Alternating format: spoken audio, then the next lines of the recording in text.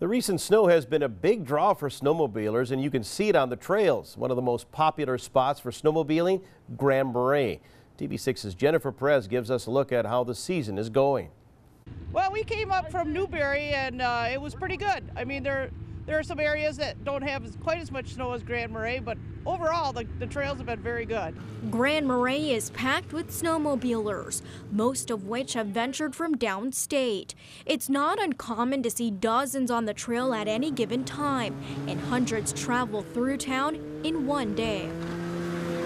I mean, compared to downstate, they're a lot more wide compared to downstate. Downstate, they're more narrow, and they're more freshly groomed up here compared to downstate too. With 4 different trails, groomers maintain more than 270 miles of snowmobile trails around Grand Marais. The snow's great. We've got plenty of depth, and it's cold.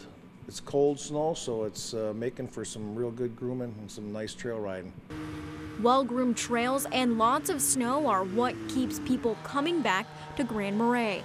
It's a town that financially depends on the snowmobile season in the winter, and right now, business is booming. So far this year, they see around 200 snowmobilers every day. If you're riding these northern trail systems in the UP, you have to come to Grand Marais to get fuel, and so that's how consequently we end up a lot of people in the restaurants.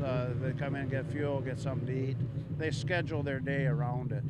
Jennifer Perez, TV6 News, Grand Marais.